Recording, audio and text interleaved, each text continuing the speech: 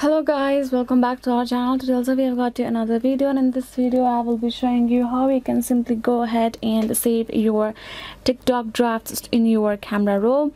But before we start with our video, please do make sure to like our video, subscribe our channel, and yes, without any further delay we will simply go ahead and step into our video. So if you want to do so, first of all, go ahead, open your TikTok app right there. You got your app opened. What you're gonna do is simply go ahead, tap on this profile icon right there, go ahead, open your drafts over here.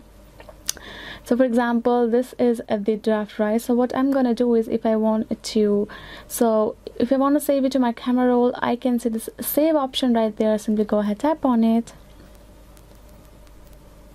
and now it's saved to album, which is basically my gallery. So we don't have to go to the next, or we don't have to post our video turning this to only me right there.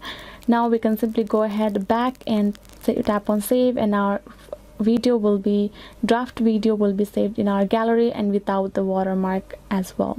You can see this is the video that is saved, and I can see no watermark as well. So yes guys, this is a very easy tutorial. I hope this video was helpful, and yeah, thank you so much for watching. I'll see you guys next time.